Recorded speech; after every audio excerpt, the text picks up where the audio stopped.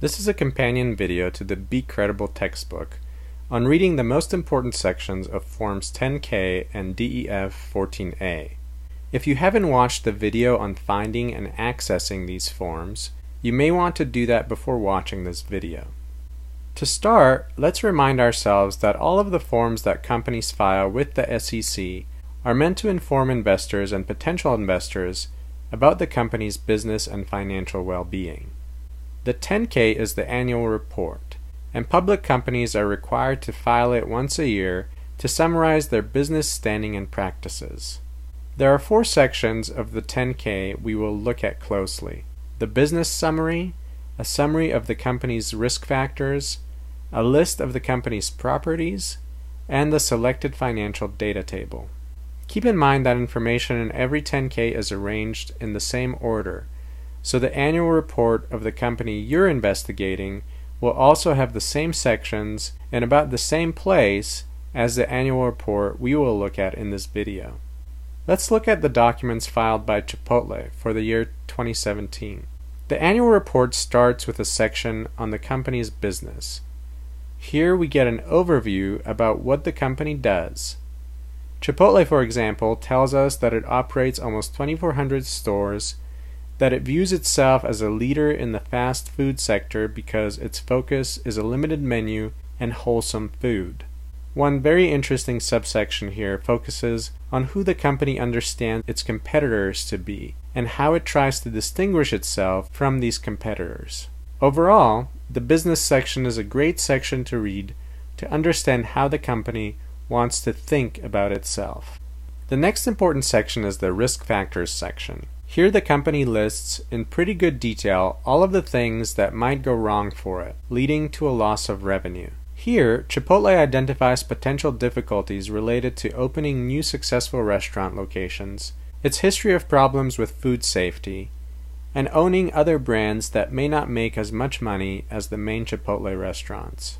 There is a whole section dedicated to the risks involved in operating restaurants in general. The risks section is long, but it's good reading if you're interested in understanding all of the challenges this company tries to mitigate. Our third stop is properties. Chipotle provides a table of the states and other countries where it owns restaurants and lists the number of restaurants in each. It's interesting to see, for example, that there are 26 Chipotles in Kansas, but only 1 in Mississippi, but 408 in California. This table gives us a better idea of where the company does most of its business and where the brand is not prominent. The last place we want to look is the selected financial data table. In every 10K, this table is called the same thing, selected financial data. So if you're looking for it in a 10K, you can type those words in the Finder and you will be taken directly to it. The table provides financial information for the past few years. In this case, from 2013 to 2017. This allows us to compare how the company's financial standing has changed in the last while. The 3 most important rows in this table are revenue, total operating expenses, and net income. If we look across the years, we notice that of these 5 years, 2015 was the best year for Chipotle financially. 2016 wasn't great, but the trend for 2017 was positive again. One very important thing to keep in mind as you interpret this table is that most companies drop a few zeros for the purposes of fitting their numbers in this table. Above the table, it says that the dollar and share amounts in this table are in thousands, which means that you should add 3 zeros to any figure you see here. So this number isn't 4.4 million, it's 4.4 billion. And the net income isn't 176,000, it's 176 million. And that's the 4 most interesting and important parts of the 10K annual report. Let's look next at the form DEF14A. This is called a proxy statement, and it's produced for the annual shareholders meeting. Every public company holds an annual meeting at which its shareholders vote on a number of issues, including executive compensation. That is, how much money the leaders of the company get paid.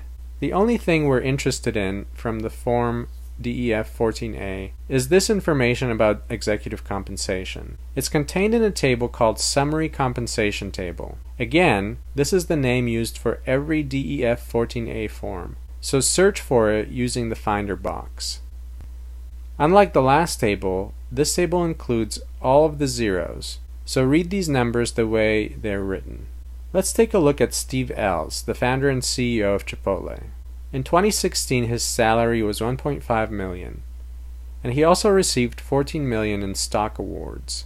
This means that he received the company's shares, which he could potentially sell, and which could increase or decrease in value. He also received other compensation, like retirement benefits and a company car. If you read the footnote to this table, you also will see that a couple of the other officers get very nice housing allowances and their transportation costs paid for. And those things are all reflected in the All Other Compensation column. The final column lists the total compensation. For Ells, it's $15.6 million, or about 10 times what his salary is. If you're ever writing about an executive officer's compensation, it's good practice to list both the salary and the total compensation once all the extras are accounted for. And this concludes our journey through the 10K and the DEF14A.